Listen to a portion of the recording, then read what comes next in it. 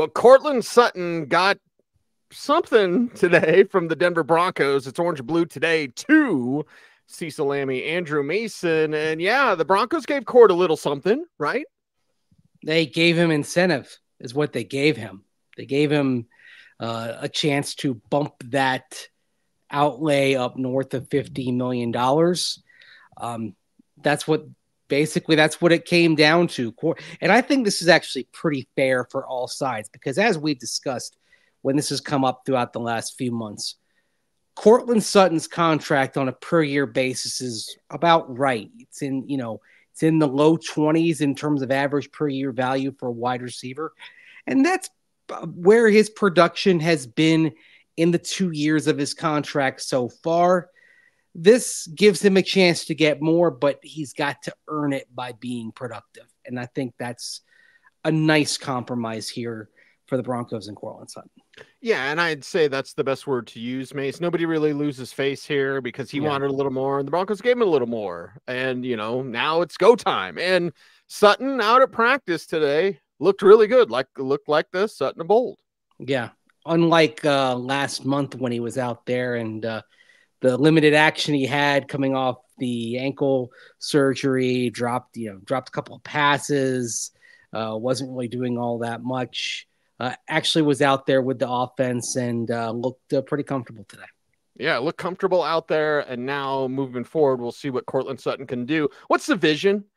I thought about. Sound like Sean Payton now. Well, I thought about asking Sean today, and then there was probably enough Sutton questions, so I didn't want to belabor it. But he's studied Michael Thomas, but I don't see him as the slant god. No. I see him as the number one by default. Do they have a number one really? And we've seen the guy today, Josh Reynolds. We've seen him all off season. He's been doing the stuff that Sutton could have been doing.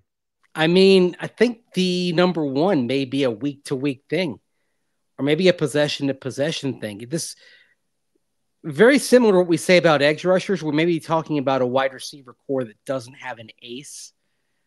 Like a pitching rotation that doesn't have an ace, but you've got a good number two.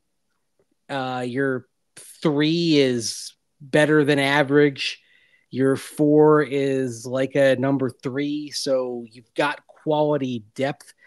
That being said, I think that's where it is. Maybe when you start, I think you're going to see a number one emerge, but who is that likely to be? Is it Courtland Sutton? Is it Josh Reynolds? Is it somebody like Marvin Mims Jr.? And long term, I'd say he's one to consider, even though Mims doesn't fit what Sean Payton keeps talking about and has said the last couple of days that he wants big receivers. And this led him on one of his riffs earlier today. We'll get into that later. Yeah. But it's interesting. He talks about big receivers. Courtland Sutton's a big receiver. Troy Franklin is 6'2". He's 175 pounds, but he's got length. Devon Vele is a big receiver. Tim Patrick is a big receiver. Josh Reynolds isn't so much big as he's long, but these are all receivers who they're not, 5'9", 5'10", guys running around. These are players who have the body types to win one-on-one matchups. So, and it also to outreach smaller cornerbacks as well. So, they say everybody's got a type. Sean Payton has his type, and at least physically, Courtland Sutton is that. We'll find out if the skill set fits. Yeah, see if the skill set fits. But if we think of Sean Payton receivers, we think of Marcus Colston and Michael Thomas. And they were big. Big guys. Yeah. Now, there was room for Devery Henderson, who wasn't quite as big as those guys. Sure. Brandon Cooks and there was room for Brandon Cooks, right? So it's not a hard and fast template.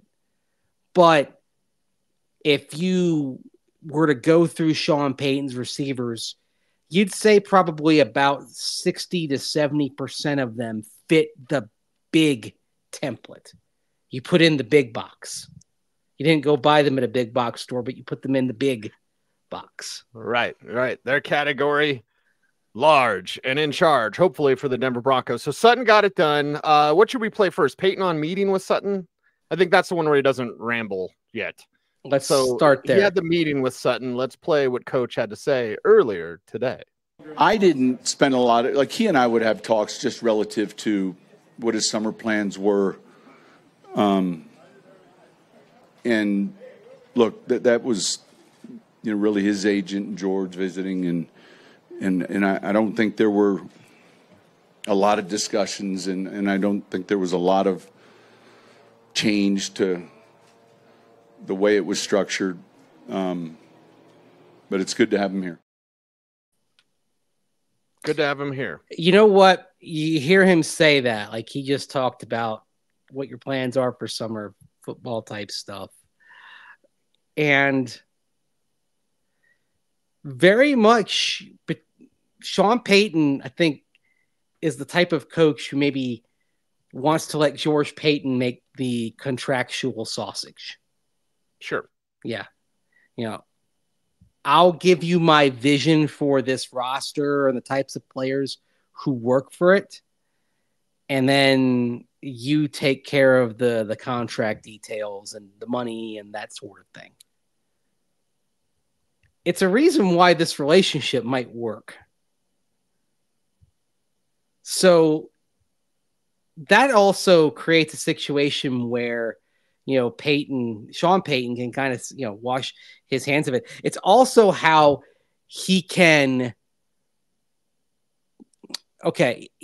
say things like last year regarding Russell Wilson, because this is what I thought about. It's like when he says that about Courtland Sutton, he's kind of adding a layer of plausible deniability to the stuff, saying, oh, well, that was between George Payton and Russell Wilson's agent. Yeah. It's quite possible, at least as far as the details and the nitty gritty, it was, even though the edict regarding not having him in the lineup potentially there at midseason was from Sean Payton. It's possible that like the dirty work and the details and how things went askew PA wise actually was handed off to George Payton, because, he's basically, it's almost like he's saying, you figure out how the numbers work, you make the sausage, I'll cook the meal. Yep. And there's one thing about this business, Mace, that I can't stand. It's like, did the Broncos cave? Nobody caved. They both bent. I mean, the Broncos might pay him more if he earns more. Happily pay him more. If he hits the incentives, I'm sure they're happy to pay the extra $1.5 million. Great. And if he doesn't, then you didn't get taken. I mean, the Broncos weren't trying to get him to take a pay cut. Like that's the other thing here. Mm-hmm. Courtland Sutton was looking, and his side was, they were looking for more money one way or the other. It's not like the Broncos were saying, hey, we got to restructure this and give you a haircut. Right. That wasn't happening here. Right. Nor should it have been. As you mentioned, like his number's fine. It was it turned out as contracts had gone up for receivers. You looked at it today. It's a fair deal. He's a bit, the production, again, the 2-year production on the length of the contract. Yeah, he had 10 touchdowns. He was among the league leaders in 2023. He was anything but that in 2022. So you average it out. It's fair value. And if he does well, and we don't know what the incentives are exactly, well, I'm sure we'll find those out in time. Let's say there's a 1,000-yard season attached to that as one of the incentives. Let's say it's 10 touchdowns again. I think those are perfectly valid. I think it's fair to expect that if you're going to have Courtland Sutton in your future plans, he needs to get back to being a 1,000-yard receiver. Yep. I don't buy the quarterback excuse, because there are plenty of top-tier receivers who are putting up nice numbers without the quarterback in play. I mean, didn't Bryce Young, despite his struggles, didn't Adam Thielen have a 1,000-yard season for the Panthers last year? I'll think of a former Panther and DJ Moore who's done it with multiple quarterbacks. Yeah. Done it with all sorts of quarterbacks. Right? Oh, yeah. So that's why I think that's a fair expectation if you're going to bring him back for 2025. He's kind of in a prove it year, and that's okay. Nothing wrong with that at all. Sure, kind of this team's in prove it as Sean Payton continues to build. You know, the questions being asked on Sports Talk Radio, like, when Sean Payton feel the pressure? Like, later. Come on, they're building right now. Is that what the AM mayhem is right now? When does Sean Payton feel? It's ass cracking ball sack mayhem in the AM. That's right. Rock-a-doodle-doo, you're listening to Bill and Marty. Hey. Nobody rocks like Bill and Marty. But what if somebody rocks as good as you or better? That's what we do. We seek the truth and speak the truth on this program. And the truth is, this is a good deal for both sides. You know, it's a good deal. Sutton's getting incentives and Sutton's motivated. And with all three quarterbacks, although Wilson was we talked about it in the quarterback show earlier today. You know, Sutton was good with all three quarterbacks. Wilson wasn't putting him in good spots, but you know, Sutton, whoever it is, he should get it done now. Someone's going to get him the ball, although I think it's early, so they're working on different concepts from day to day. I expect he's a lower percentage of his yardage to come from the 9 ball than previous years. Sure. I think that's fair to say. He'll have to make himself into a slightly different type of receiver, not just a deep ball, jump ball guy. And that's, you know, that worked last year, worked with Russell Wilson. But it worked to a point, though, because the production did tail off as the season went on. After that run at midseason, it did taper in the final weeks, even before Wilson got benched in favor of Jarrett Stidham. So yeah, and with Stidham, it wasn't great for the very limited time that we saw him, and so that's where Court, I think his biggest work will need to be with Stidham.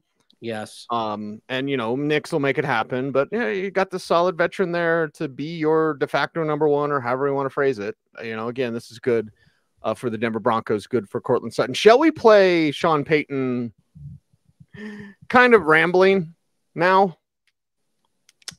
You ready for rambling or riffing? Kind of riffing, missing some notes though. Let's talk. All right, critique that because he's asked about Courtland Sutton. Yes, and it gets him. We talked about big receivers, and this is where he talks about that. So yeah, let's. Yeah, and I was actually looking at Courtland Sutton there. Remember, Sutton, of course, had 5 straight games with a touchdown, and then in the next 5 games, including one that he only played a bit of in New England, all with Russell Wilson, 2 touchdowns. That's what I was referring to when I said his production kind of tapered off. But it was going to be hard to keep up that 1 touchdown a game pace all year. Oh, yeah. Yeah, that doesn't happen. Touchdowns, ask any fantasy GM, the most difficult thing to duplicate. Although what's amazing is that despite having 10 touchdowns, including at a 1 point, 10 touchdowns in the 14-game span, he never had a 100-yard game. Mm-hmm. That's actually worth looking up. I may do that. I'm gonna make it. Who had 10 touchdowns and never had a 100-yard game? And I could easily make this argument: the 100 yards are more important than the touchdowns, even though you score or whatever. But it's about moving the ball. It's about having opportunity. Yeah, a 9 ball looks great. It makes Sports Center, but this ain't about that. It's not fantasy football, baby. And the 100 yards, if he had 10 100-yard games, that'd have been much more significant than 10 touchdowns. And I think Sean Payton would have been happier with that because, to use the old Hank Stram quote, he does want to matriculate the ball down the field. Mm-hmm. Yep. Frustrated defense. Let's play Coach riffing and missing some notes, talking about Courtland Sutton here. They'd been working George and Courtland's agent, and you know, they spend a lot of time in the summer just discussing it. I'm not even quite sure what the specifics are, you know, and it's good to have him back out here. He provides leadership as well as a skill set that we like, and just as we talked about the running back room. That position group is going to be interesting as you guys look at it, and try to put together and piece together. It's a big group, size-wise, and first year I ever coached in the NFL in 1997, I believe, in Philadelphia. We played the 49ers. I want to say it's 97. It could have been 98. But it was at the old Veterans Stadium, and I remember when the Niners receivers walked out, and it was Jerry Rice, and it was John Taylor, and it was Stokes, and I couldn't get over how they looked. And there is a prototype. That doesn't mean that they can't be smaller, then they have a different skill set. But in this league, that's what we're looking for, and this is a big group. Play the follow-up there real quick. Okay, here's Payton asked from Mike Kliss about something else. Who? Not at that time yet. This is 97. He comes later. Okay, in my mind, I'm thinking Terrell Owens was a 1996 draft pick. So, yeah, the Niners did come to Philadelphia in 1997. It was a Monday Night Football game. Jerry Rice did not play that night. Jerry Rice was actually on the shelf at that time with a torn ACL. J.J. Stokes was there. Terrell Owens was there. T.O. was there. By the way, T.O. actually led the Niners in receiving yardage that night as they beat Philadelphia. Like, it's, he got the spirit of it right, but not the and John Taylor, he ended his 49er career after the 1995 season. Right. So Taylor had been gone for a year. Taylor, T.O. Oh, it was like I heard that. Like in my head, it's hey, we're talking about 80s or 90s, rosters, that kind of thing. That's right there in my wheelhouse. And I'm like, no, nah. I can, in my mind's ear, it's going, like on Family Feud, J.J. Stokes, ding. Jerry Rice, injured. T.O., well, he wasn't, Yeah. My mind, I was like, well, okay. We get it, right? There's a type, and then there's a preference. He has a type, he has a preference, but it's not like he can't make it work. Marvin Mims could be the number one receiver this year. Yes. I like the way, I said this on Stokely and Josh today, he's grabbing the ball out of the air. Yeah. Like, he's not letting it come to his body. He's not waiting for it. When the ball's there, he snatches it out of the air. So Marvin Mims is very motivated to, produce more as a receiver this year, for sure. He wants to be more than a returner. I think last year, the lack of opportunities as the season went on frustrated him. And I can't blame him. It frustrated me. I mean, I've lost it thinking about it sometimes. How you had this guy. Yes, he needed to grow some branches on the route tree. I get, you get that. But how you weren't finding ways to get him on the field and the response is, when it's brought up, it's, admitting Sean Payton admitting they should have gotten him more on the field more. And I'm thinking, who's in charge of that? The one person in that building that has the most control over the snaps is the head coach, right? Yep. All he needs to say is, I want to see Marvin Mims Jr. more. And things get kind of carried away over the course of the season. I'll never forget, or even play calling. I'll never forget having a conversation with Adam Gase after the Broncos lost in St. Louis 10 years ago, the day after, saying he screwed up because he forgot to run the ball. Mm-hmm.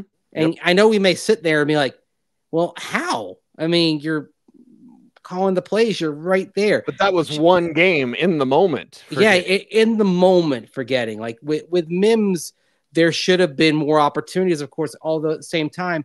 Part of what Mims does is quickness and getting, he made obviously the deep plays against Chicago and against Washington. But big part of his game is short to intermediate, right? Mm-hmm. and who wasn't throwing there.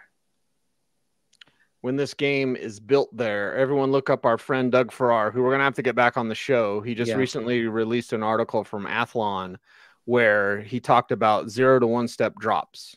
And in 2020, it was like 60% of the plays were 0 to 1 step drops. It's 75% now. Yeah. This game is short to intermediate. That's what it is. And Mims can dominate. We can't, and we can't reveal but so much, but the Broncos percentage is going to look more like what Doug Farrar suggests. Yes. Than it did last year. Yep. And it looks better. Frankly, it gives the quarterbacks a shot. I mean, Zach Wilson hasn't looked great, but he looks passable when it's 0 to 1 step dropping and getting it out of there fast. The things break down for Zach Wilson when the clock starts to tick, right? And he's beyond the structure, and that's when he starts moving around. That's when he scrambles in 7-on-7. That's when he gets himself in trouble. And as we wrap up today's show, as the clock is ticking on this show, Mace, I will just say this just to tie a bow on it. Marvin Mims is not happy. Okay, he's not unhappy, like he's all super pissed off, but he wants to prove himself as a receiver. It's 1,000% obvious. Yes. There's an edge to him, and I like that. I like that. I like it with an edge. We like it when you help us out on YouTube. How can you do that, Mace? Like, comment, share, subscribe, hit that notification bell so that you never miss a vid. That's right. He's Andrew Mason. You follow him on all the socials at Mace Denver. I'm at Cecil Lammey saying OBT's BFD. Thanks for watching. Stay tuned and stay frosty.